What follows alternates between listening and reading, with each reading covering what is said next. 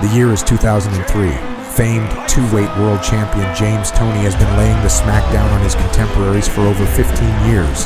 And while a few moments of failure have peeked their ugly head into his career spanning over 70 fights, there's no denying that he could give any fighter at the top of their game a battle that would have them on their toes from the moment they step into the ring until they leave in a metaphorical coffin. Man, I'm indestructible. Don't forget that when I'm ready, I'm indestructible, baby. I'll fight anybody out there, anywhere, anytime. Next! James Toney has once again found himself looking for another title, this time in the cruiserweight division, and the undefeated Vassiliy Jirov seems to be the one thing stopping him from being reunited with the cold steel of an IBF belt yet again. Today's video was recommended by Pat Nelson. If there are any other fights you'd like to see in the future, make sure to let us know in the comments below. Welcome back to Boxing After Dark. Tonight we're journeying back in time to a staple of the cruiserweight division, one of HBO's many classic bouts of the 2000s. In a battle of undefeated versus uncontested, Vassiliy Jirov is fighting the toughest challenge of his career so far, while James Toney is embarking on a feat so few before him have ever succeeded in, with intent to make it look easy.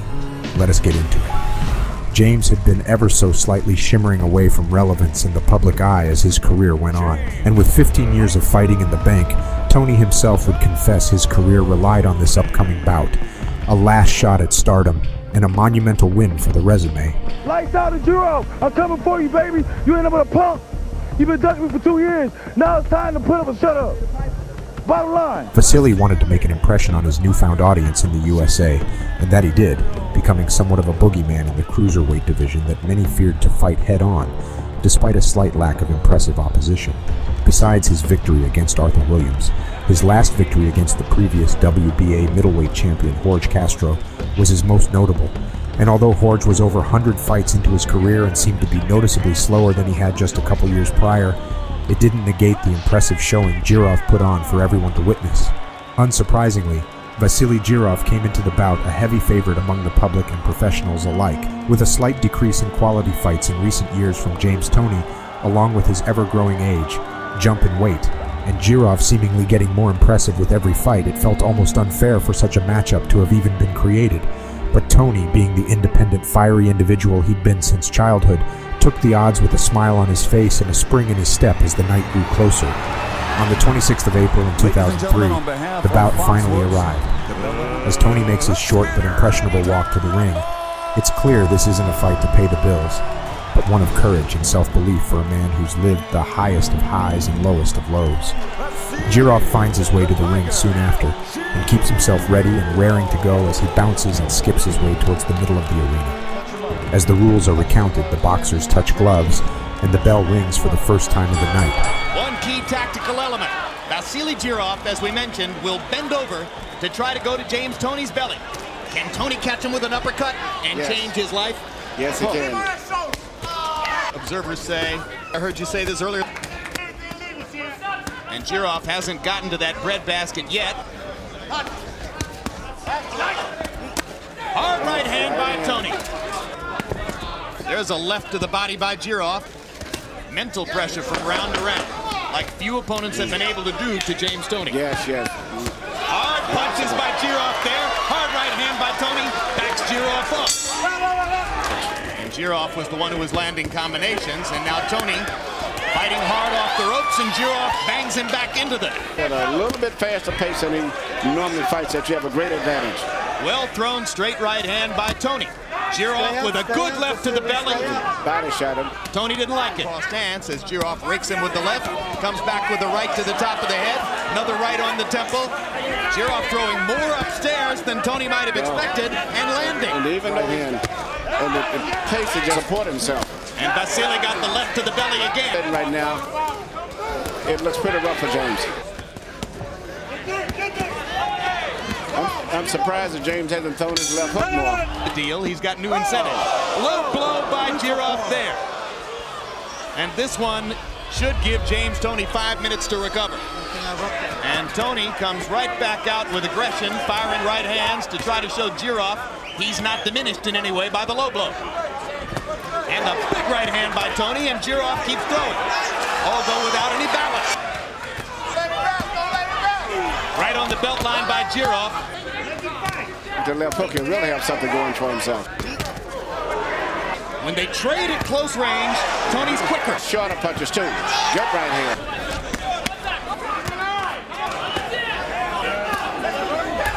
To go into a fight with a new mouthpiece. No. He's down on the arc for that punch. That's enough for James. Big fights too. Physical activity in round 4 favors Jirov. The most punches ever landed in a championship fight, that's Vassiliy Jirov. That's why we expected a great fight tonight. That's right. For the breadbasket.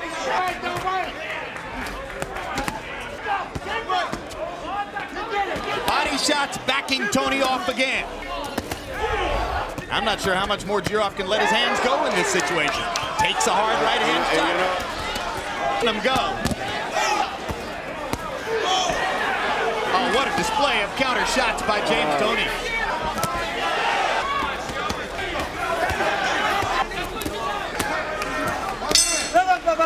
What a round. James Toney has one of his greatest rounds yet through the 6th and counters beautifully as Jirov attempts to mount pressure.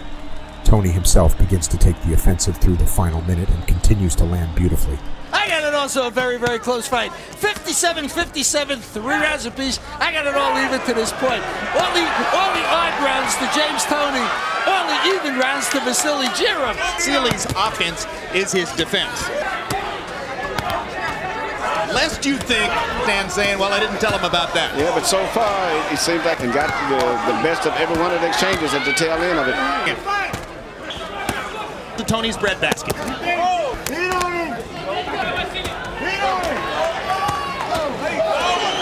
It's astonishing, Emmanuel, that men can do this.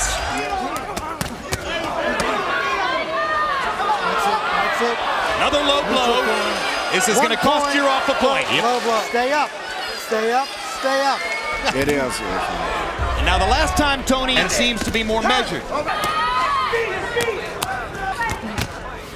Veteran boxing promoter Dan Goosen has his 3rd promotional business at play now. A brand new partnership with Southern California real estate mogul Ronnie Tudor. And he's built the whole organization around his belief that James Toney is going to rise back to the superstar level. It was to say, James, I'm going to ride on your stardom. And Toney has responded to that. He says, I'm going to take the big goose to the top. Tempo. Big left hook for Toney. The 1-point deficit that would have come. Round 8 finds Jirov being deducted a point for sparse but continuous stream of low blows over the fight, but works hard and achieves a well-deserved 9-9 round. Particularly at the end of the last round, I could see it when he went back to the corner. And now his legs begin to talk. Yeah. Not at all. Toney slipping right back into position for Jirov to bust him across the chops, and Toney goes to the body with good effect. Vassiliy Jirov. 5-3, 1 even, 86-84, Vassiliy Jirov. If Jirov would ever just take a break and lay back for a minute, Toney would take complete control. Right hand by Toney, wobbled Jirov. Jirov takes 3 more shots in a row. Toney's big opportunity right here. Yes, it is. And Jirov is trying to protect himself the only way he knows how, by going forward and throwing more punches. This has been a big round for Toney.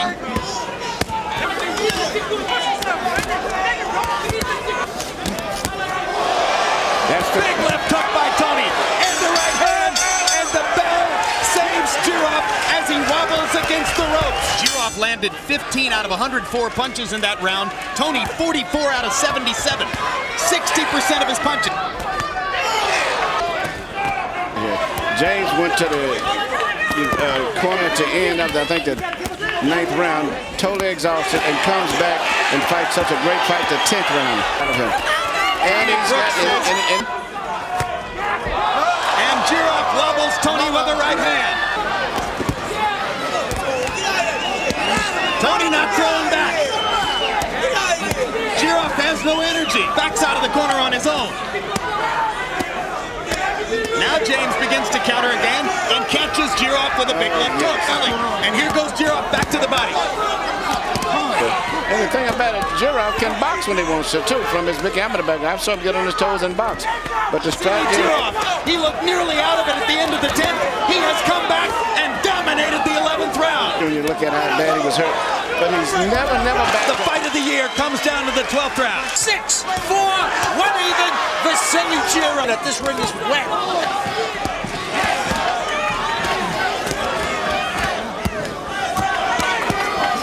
If you haven't paid much attention to the cruiserweight division before now, maybe you will in the future. This would be the reason.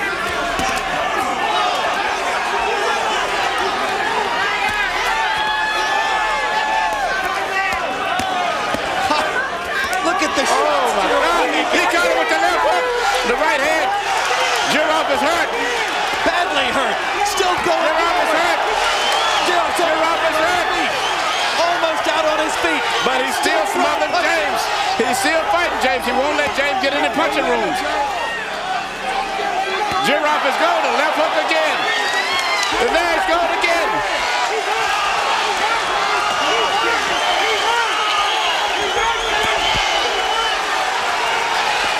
Now James' experience is coming through now. Oh my God, look at this. Look at this. Oh my gosh. Oh, look at this. Tony. Oh, that's it. That's it. Got him. It's down. Almost got him. Got him down. 3, 4, 5, 6, 7, 8. He better do Julio Cesar and run across the ring right away. Oh! Will the 2-point round have won the fight for Tony? Maybe. After a fight of punishment from both sides, James Toney finally manages to score a beautiful knockdown with only 20 seconds left of the fight. Jirov manages to miraculously return to his feet. But alas, the bell tolls, and one of the greatest fights of the 21st century so far is put into the hands of the judges. Ladies and gentlemen, we go to the scorecards. Glenn Feldman scores the contest. 117 to 109, 116 to 110, 117 to 109 for the winner by unanimous decision and new RBF Cruiserweight Champion of the World, James Lights Out Toney. And James Toney has resurrected his career with a magnificent performance against Vassiliy Jirov. After the announcement of a unanimous decision victory, the crowd cheers at the prospect of what's just been accomplished. James Toney has become a 3-weight world champion, and Vassiliy Jirov has lost his title after 10 consecutive defenses. I'll fight anybody anywhere.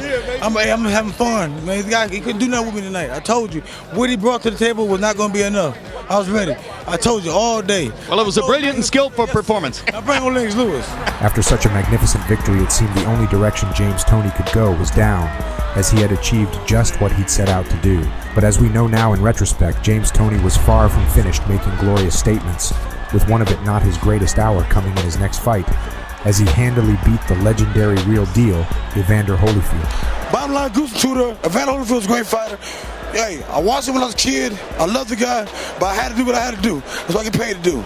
Bottom line, Detroit in the house. Emmanuel Stewart, James, I got your message, baby. Let's try and have let's try and have a decent interview and a conversation here. Hold on a second here.